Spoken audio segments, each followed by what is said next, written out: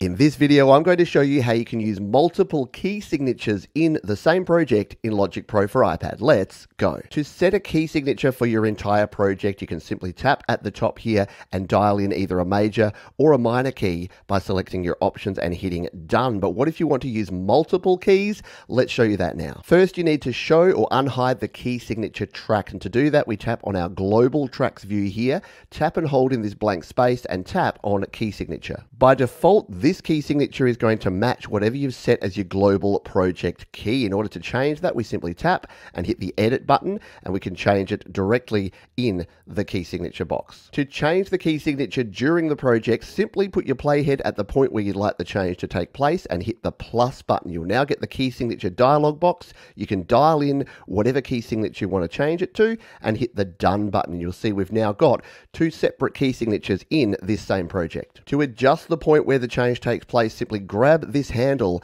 and drag it to the left or right. You'll notice that there's no handle at the end of a key because you need to have at least one key signature on the project at all times. So if you want to change where it's actually going to change, simply drag it to the left or the right. To edit the key signature you've set, simply tap on the edit button and you can adjust it here using the same parameters. And to delete a change, simply tap again and hit the delete button. And you can also use multiple tempos and multiple time signatures right here in the global track in Logic Pro for iPad. There's more videos showing you how to do all of that and a whole bunch more down in the description.